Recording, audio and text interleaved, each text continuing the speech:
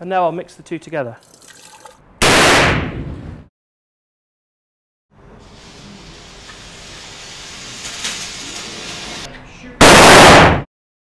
Yeah, I'm going to ask Neil to order me one from. Order one up from Radio RS Spares.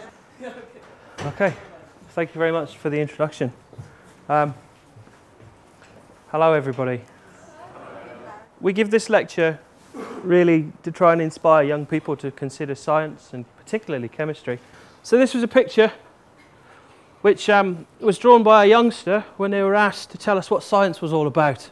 So when we're doing the lecture, we would advise those, particularly in the front 12 rows, to wear your safety glasses. And now I'll mix the two together.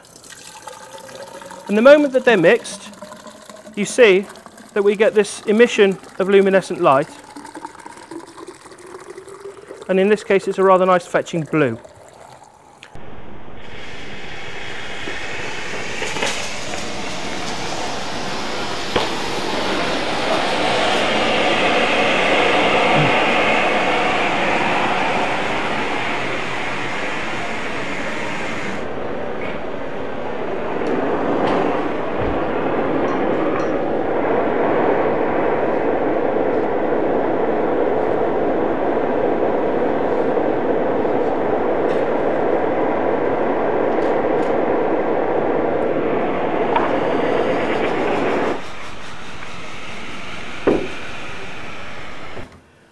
Which is to see if the vessel itself will relight a glowing splint. So there's a glowing splint, and it relights. It really is the best experiment that you ever did, isn't it? It's just so satisfying. No nitrogen, no water vapour in the flask. Now we can add the phosphorus. Phosphorus is the tiger of the periodic table. It's stored underwater. And here we have a small amount, tied onto a piece of string, so that I don't have to go ferreting around with a spatula or anything like that to get it out. Now, the energy required to start the combustion of phosphorus in air is actually quite low, and in fact there's enough energy in your fingertip, as the scars on my fingers will show. So I'm not going to touch it, I'm just going to remove it from the water, and here you can see if I leave it in the atmosphere it'll start to smoke, but I'm going to put it into the flask before we lose control of it. It's a quite hideous material. It does really fantastic chemistry. Now, as I said, the activation energy required, I'm just going to put the lights off. The activation energy required is very small. I could use the tip of my finger if it was long enough, but it's not. So I have a copper rod, which I'm just going to heat slightly in this flame, and then across to the flask. And let's see what happens with this one.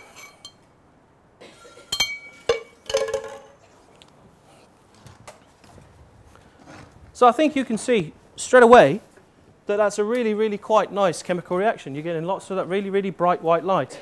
It looks fierce though, doesn't it? But it's cold. Because what you're seeing is the phosphorus pentoxide on the side of the flask, which is a phosphorescent compound. So it's getting excited and then it's phosphorescing. There is a small amount of phosphorus pentoxide coming out at the top, which is drying my throat slightly. And the string's actually burning as well. Right. This is a device that we developed in Nottingham. It's called a match on a stick. I think it now has international renown. Are you ready, Neil? Okay. So, match on a stick to cotton wool and oxygen.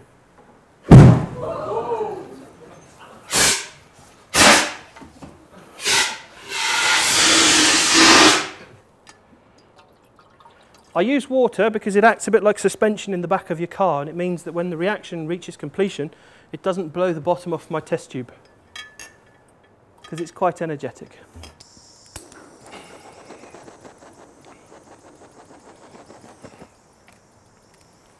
So here we have the barking dog.